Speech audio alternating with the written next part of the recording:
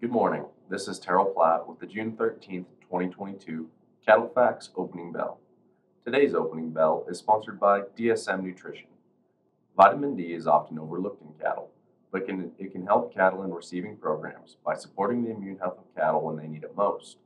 Improve your herd's vitamin D status with High D from DSM. Visit dsm.com/ANH to learn more. The stock market is opening sharply lower after inflation was reported at a four-decade high of 8.6% last week. The Dow is off 700 points, but traded 900 points lower earlier in the day, and the S&P 500 is down 125 points as investors' fear of inflation grow. If the S&P closes below 3840, which marks a 20% decline from the January highs, it will have entered into bear market territory.